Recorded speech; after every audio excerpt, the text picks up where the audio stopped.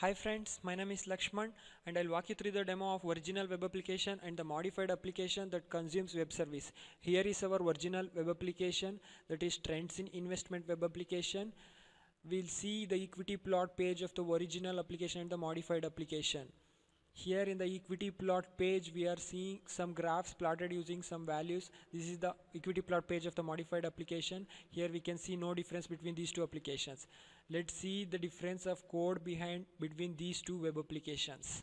Here is the left pane shows the code behind of the original web application, the right pane shows the code behind of the modified applications. In the left pane we are seeing variables for SQL queries and SQL connection. In the right pane we have removed because it will be placed in web service. Then in the right pane we could see that we are creating a proxy for web service where we can call web methods and we are authenticating here for a particular user. In the left pane we could see SQL queries where we are fetching data from different tables.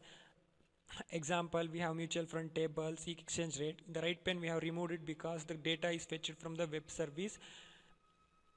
Then here we can see some logic implemented to plot the graph. In the left pane, in the right pane we are using XML node values. In the left pane we are using data table values. These are the logics implemented. Here the only difference is in the left pane we are using data table values. In the right pane we are using XML node values. This is a major difference and there is no difference between these two sides. That's how it works. Thank you.